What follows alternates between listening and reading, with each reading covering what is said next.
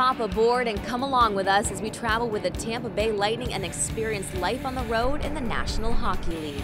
It's always fun to get on the road, and I think that's when you build a lot of chemistry, is when you're with each other like that. If that's the only life you know, it's just a standard way of life. We'll take you behind the scenes and introduce you to some of the unknown members of the organization that are instrumental to making a trip run smoothly. They certainly are the workhorses of the teams. They do a lot of the heavy lifting. The news doesn't stop with the Lightning on the road, and beat writers Eric Erlandson and Damian Cristodero keep fans up to date. And for head coach Jon Cooper, an off day on Long Island provides him a trip down memory lane. It's just a wave of emotions. Unreal memories. Like, I've had some of my greatest athletic memories are just being in that stadium right there. All this plus Rick, Chief, and the radio voice of the Lightning, Dave Mishkin, as well as a history-making comeback. They score! Grab your ticket and your suitcase and your winter coat. This is Inside the Lightning on the road.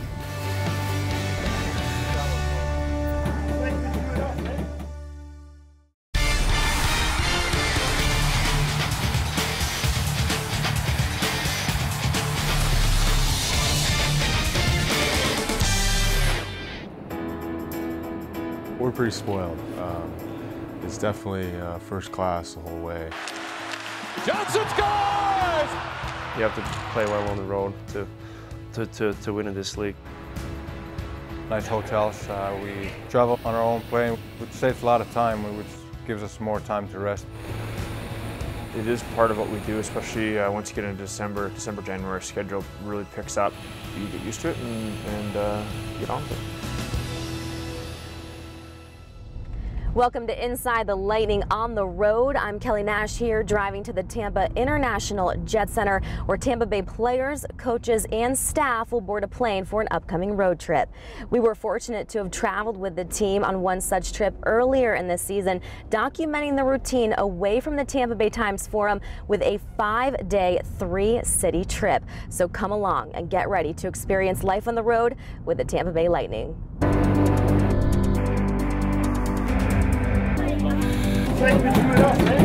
The travel day begins the day after an emotional victory over the Detroit Red Wings. Once practice concludes, players shower and change and get ready for the next 5 days as the equipment staff gathers up the gear for the truck ride from Brandon to the Jet Center. Every season varies, and this year's is particularly a little tougher because of the Olympic break. You take that many days off in the middle of the season like we're doing in February. Somewhere along the line you're going to pay for it with a lot of games in a short period of time.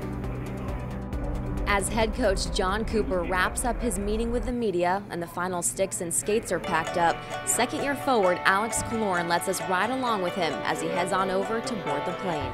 Enjoy home. Bye. See you later. When you have a short trip, maybe a 1 or 2 game back-to-back, you kind of pack a small duffel.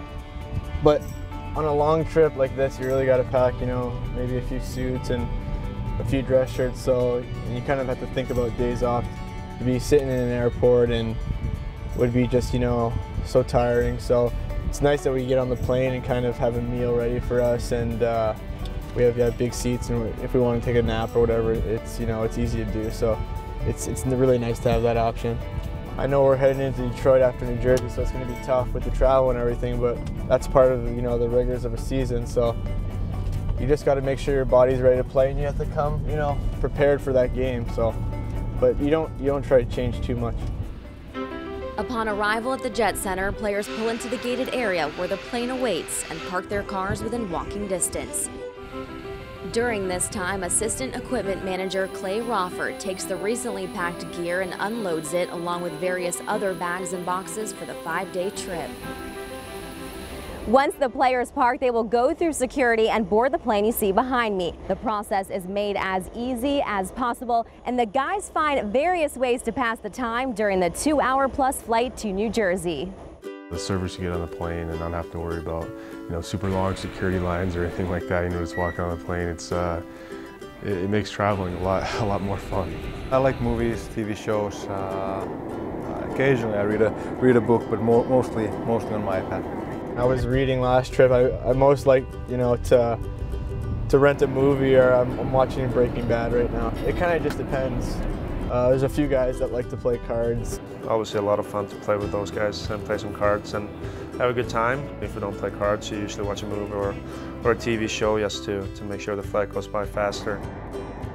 We play, a game called 7 Up, 7 Down, and it's just something to help the flight go by a little faster and a little more conversation, and it's fun. We usually do it every flight. The organization does a really good job. Having good food on the plane too helps a lot. So it's definitely feels like it's everything done for us, so we can hopefully perform our best. Touchdown in Newark, and the team departs their plane knowing they'll be back aboard the very next night. They gather their bags on the tarmac, put them on the bus for the ride to nearby Hoboken, and arrive at their hotel overlooking the Manhattan skyline just across the Hudson River. The plan is to eat down a little bit, grab some dinner, and then come back and call it a night, get a good rest.